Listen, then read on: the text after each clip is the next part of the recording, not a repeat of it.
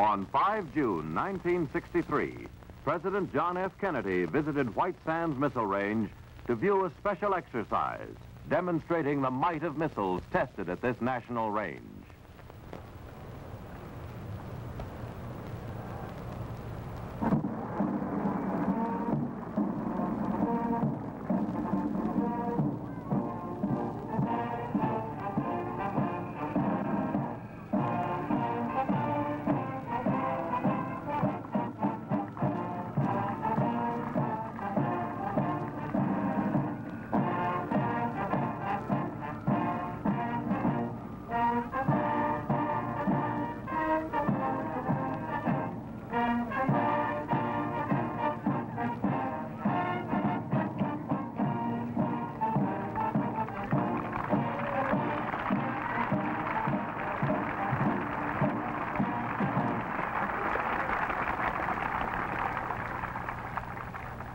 Mr. President, I can't begin to tell you how happy we are to have you here with us today.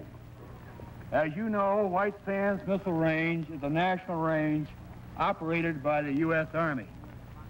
The users of the range are the Army, the Navy, the Air Force, and more recently, NASA. A few minutes ago, you had an opportunity to see some of the Air Force personnel at Holloman Air Force Base.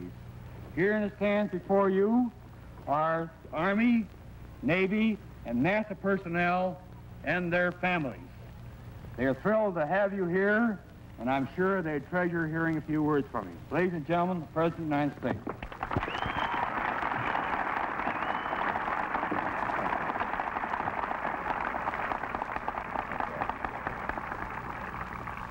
General, Mr. Vice President, Senator Russell, Congressman Morris and Montoya, Governor, ladies and gentlemen, I want to express a very warm appreciation to all of you for your generous welcome and for coming out to greet us. The Vice President spoke this morning at the Naval Academy and has come here. I went with some members of the Congress to the Air Force Academy in Colorado, visited the North American Defense Center in Colorado, and now come here.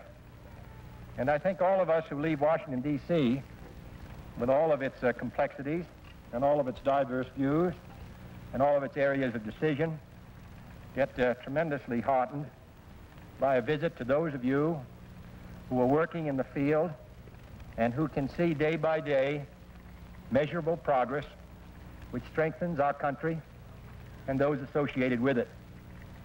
This must give you the greatest possible satisfaction, because never in history has so much depended upon one people. And I think never in history have one people been so willing to assume that responsibility.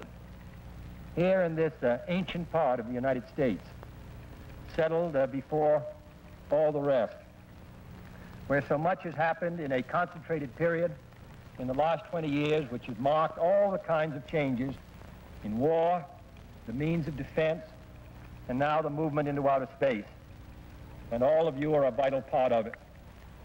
What you do here, far away from Washington, far away from some of our great capitals, far away from the many countries which depend upon us, what you do here, what progress you make, what dedication you demonstrate, makes a significant difference to the security of our country and to those who depend upon us. That is an almost unique role to play, and I know that you feel the same sense of pride in your chance, in your time, in your day, to play a part in the life of the great republic, as do all of us whose responsibilities are somewhat different. I want to express my thanks to all of you.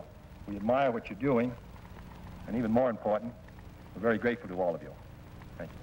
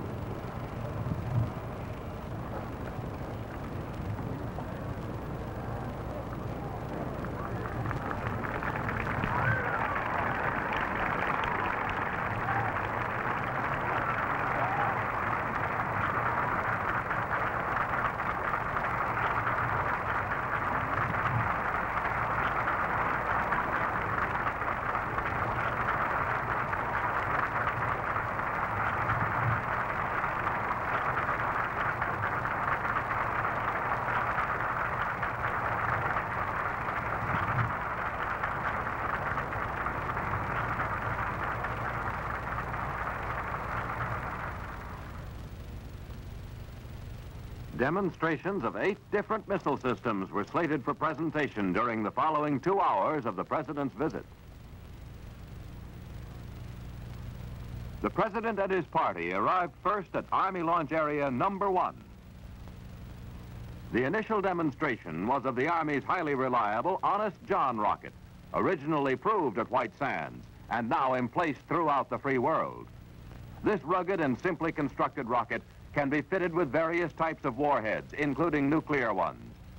In today's firing, a warhead containing white phosphorus was to be tested as a part of the program for continuing improvement of the system. Before the actual firing, the presidential party was briefed on the nature of the weapon system and the purpose of the test.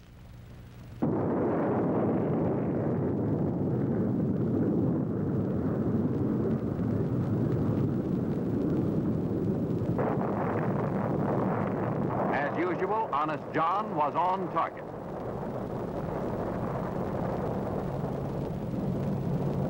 Almost immediately, the next missile was towed before the viewing stand. This was Little John, a light, readily mobile, free-flight rocket designed primarily for use of airborne troops. In fact, the Little John missile to be fired was flown in, rapidly unloaded, moved to the firing site, and quickly emplaced. Here was graphic proof of how well this weapon fulfills its intended purpose.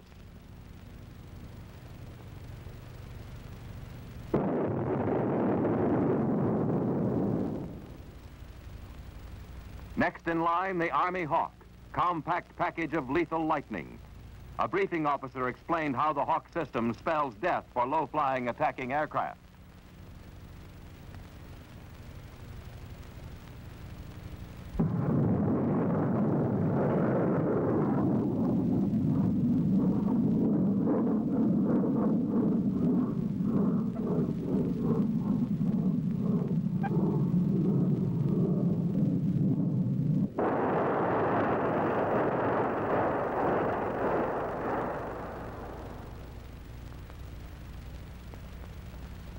The Army Sergeant surface-to-surface guided missile was the last weapon to be tested at Launch Area number 1.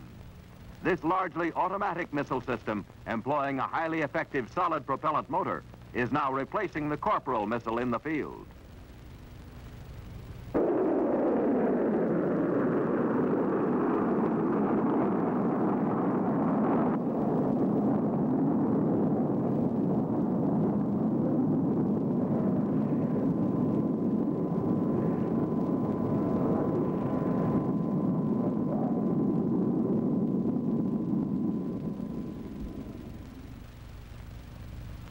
In only a few minutes, the presidential party arrived at Launch Area number 2, where 4 missile systems were scheduled for demonstration and test firing.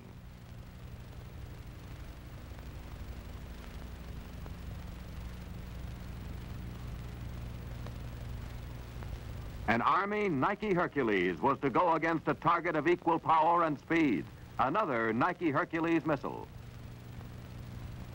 The distinguished visitors were briefed on the general plan of the test.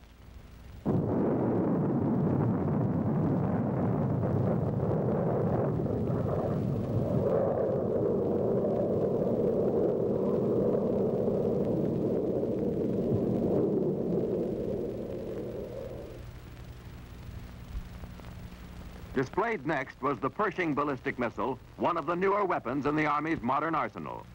Field artillery troops demonstrated the speed with which this large, high-powered missile can be made ready for firing under tactical-type conditions. A number of Pershing missiles, now in the final stages of testing, will soon be fired from off-range sites for impact within the boundaries of White Sands Missile Range.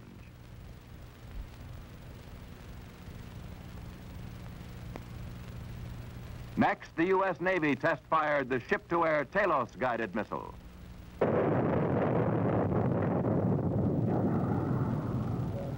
Last to be demonstrated was the Army's Nike Zeus, the nation's only anti-missile missile under advanced development.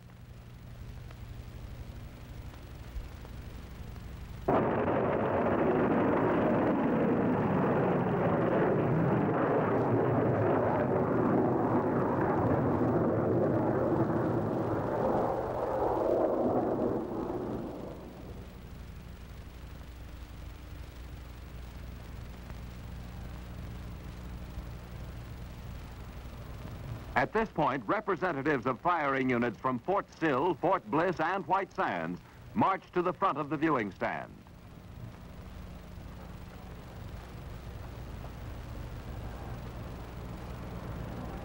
Major E.V. Creel, Fort Sill, greeted the president and presented to him a scale model of the Sergeant missile, the weapon these troops have been trained to use anywhere at any time it may be needed.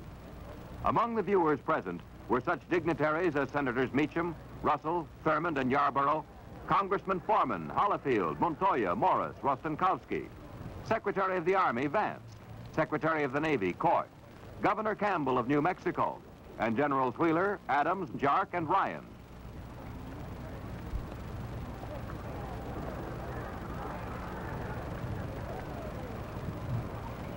Vice President Johnson was presented a plaque from the Army's 1st Pershing Battalion.